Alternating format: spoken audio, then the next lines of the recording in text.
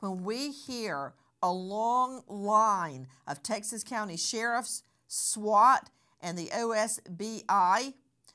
What does that tell you from your time with SWAT? Well, it tells me two things. Number one, it tells me that they're not going out to do an interview. They've got a warrant in hand. They're going out to put a pair of handcuffs on somebody that they believe is dangerous.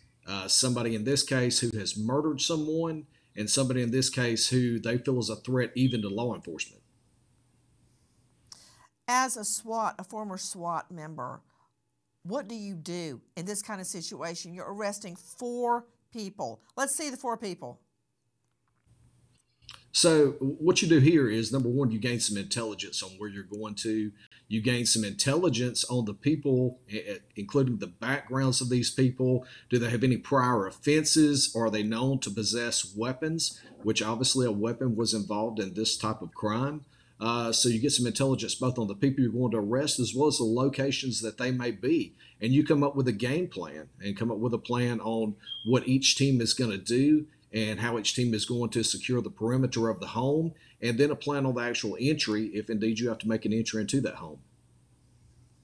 You know what's interesting about what you're saying, James Shelnut? Tim Jansen with me, a former federal prosecutor, analyst, Tallahassee Democrat, is the level of violence that a grandma/mother-in-law will exceed in order to get that grandchild, because in both Markle, where the Florida State law professor was murdered, with the grandma, the mother-in-law, pulling the strings, and now in this case, where the mother-in-law/grandmother is arrested, all it was that day is mommy was picking up the children at a designated location, the Four Corners Trading Company, to go to a kid's birthday party.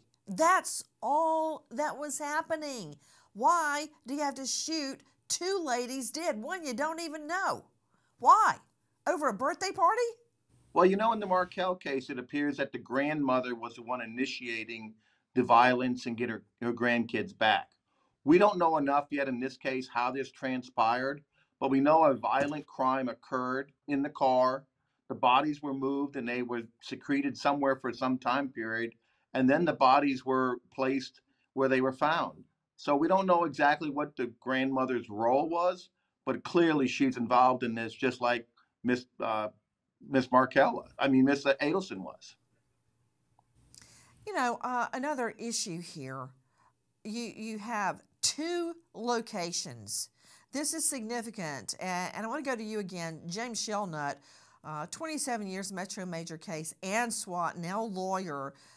Shelnut, we just saw in Sean Puffy Combs, a.k.a. Diddy, simultaneous raids going down on two sides of the country.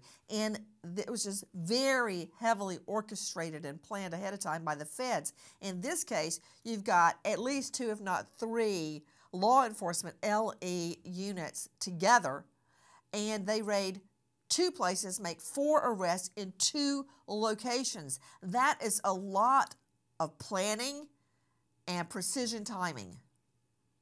Absolutely. And what they're trying to do is they're trying to maintain the element of surprise. You know, when you go to one house where one group of suspects is at, and then there's another group of suspects at another house, you know, you have to anticipate that somebody may call the second group and say, hey, we've got police here, which will give them time enough to possibly arm themselves, possibly time enough to escape. And if it's not the group of suspects, you know, people tend to know their neighbors. Often they have each other's numbers and way to get in touch with each other. So, yeah, it's critical both for the safety standpoint of law enforcement serving these warrants, as well as to make sure that the suspects you're looking for aren't tipped off and escape.